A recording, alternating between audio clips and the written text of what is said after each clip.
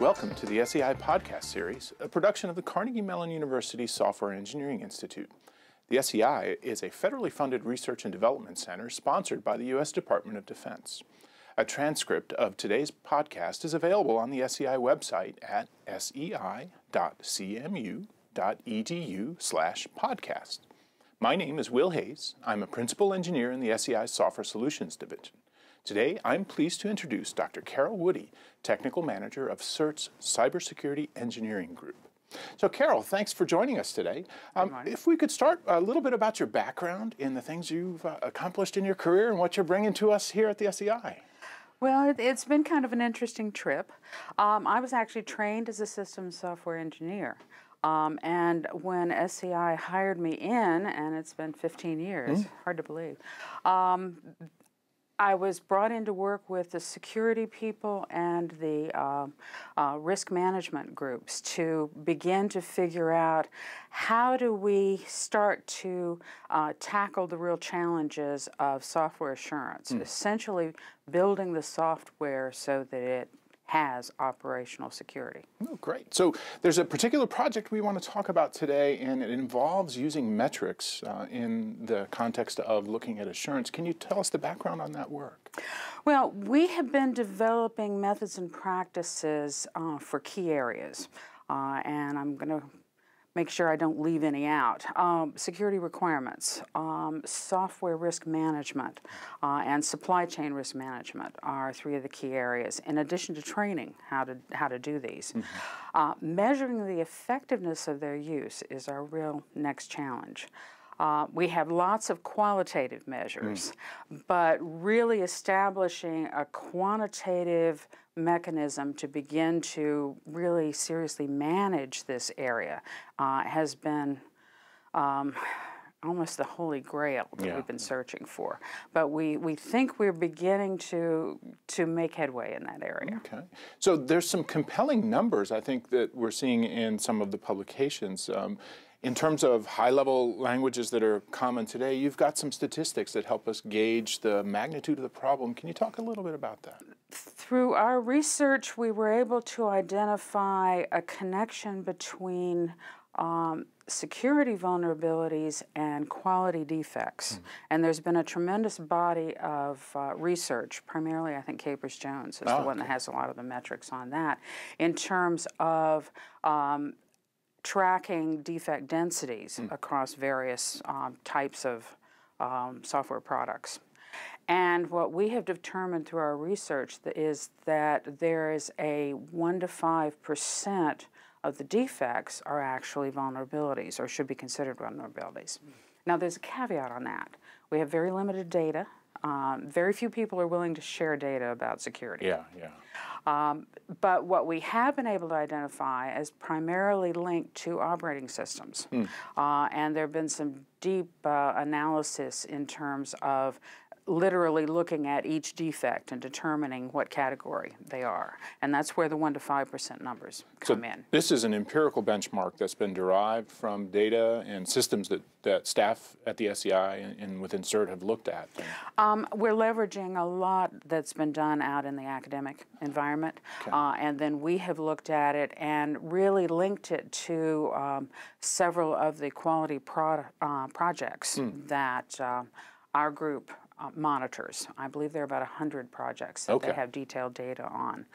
This is primarily through the TSP process, the team software process. That's a very data-rich process that's been deployed out, and we've got a pretty good installed base. So you're really able to leverage that bit of research and field practice and bring it into a different realm for us then. Well, we are and we aren't. It was quite interesting because we were able to identify 5 projects out of these 100 that had excellent security and safety results. And we're assuming safety is closely tied. It seems to be closely related to security. Well, if quality were the total answer, all 100 of them would have had excellent results. So we did a deep dive on those 5 and really identified the linkage of critical security analyses and practices throughout their life cycles so that they were capturing the vulnerabilities early as well as the defects and then addressing them primarily long before the system was fielded so that they would have very good operational results. Okay. And so we have a high correlation, at least in that small data set, from the use of very good methods and practices that then support improving the addressing of vulnerabilities throughout the life cycle. So there's a term that we're using a lot nowadays, assurance, and it seems to relate strongly to this thinking about things up front and understanding the qualities as we're building them. Can you elaborate on assurance as a topic a little bit for us? Well, what we're really looking for is assuring that the software functions as intended and only as intended. So that relates to your requirements and how you define what you want it to do, but it also relates to the components that you're buying and assembling to make sure that they function the way you expect them and don't do other things that are unexpected, which may allow an attacker to cause instability or to actually breach certain parts of your system. So given where we are in the technological evolution relating to software-dependent systems, the possibility that everything would be greenfield and built from scratch is really diminishing. And I think it's almost zero. Almost zero. Many people feel that these are really assembly, not in the assembly language context, but assembly projects where we're taking known components with assurance cases tied to them? Integration is the key word. And it's integration within the context of where you're fielding the system that determines what it can do, and the question is what should it do. So you've got things in the configuration and implementation area you can do from an operational security perspective, but a lot of the challenges we're dealing with in the security world are vulnerabilities that are designed in and then others that are coded in that carry on into this environment. So how do you recognize those and figure out how to either mitigate them or put in place ways that you can identify and recover from them quickly? So what's next in this line of research? Where are you heading? Well, that's an interesting challenge. Obviously, 5 data points we don't consider to be a strong enough case to really ensure that we know what we're doing. So we are in the midst of working with several high maturity organizations, and these groups actually already collect a lot of metrics. So we've got some sort of starting baseline as to where they are in terms of their life cycle.